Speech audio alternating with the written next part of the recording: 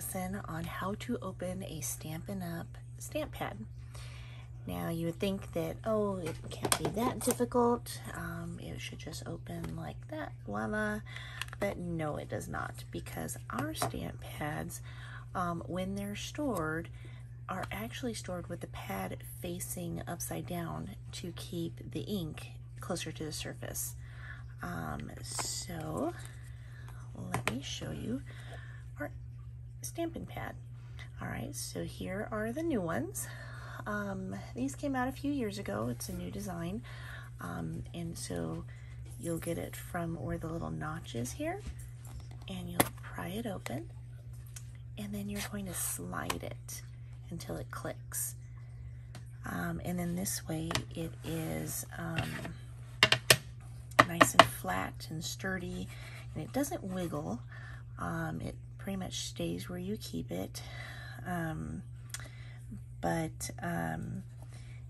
Then in order to close it, see, it has little grooves here for your fingers, so that way you know which side you're going to hold it on. So you're going to hold it firmly here, and then there is like a little nail raised area where you can put your nails to pull it. So you're going to pull it towards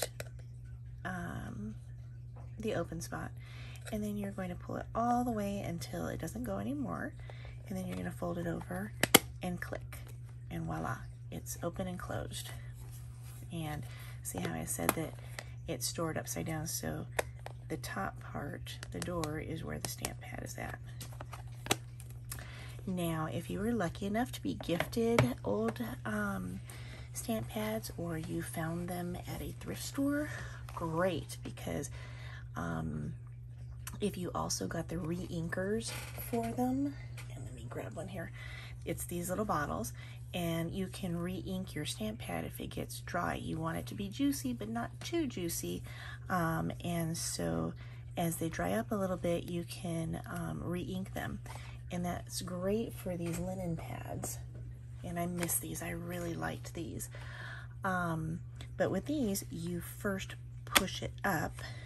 So, see, here's the top side, and here's the bottom, and it has a little lip too. And usually they have just instructions, but in case yours was covered by a label or whatnot that you can't read it, there's this little lip, and you're going to, and then it also has the 3 little dots to tell you that's where you're going to push from.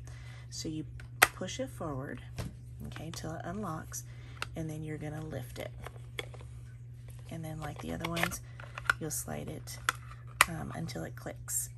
And again, it stays pretty firm where you need it. It has the hand grips on the side with even extra texture.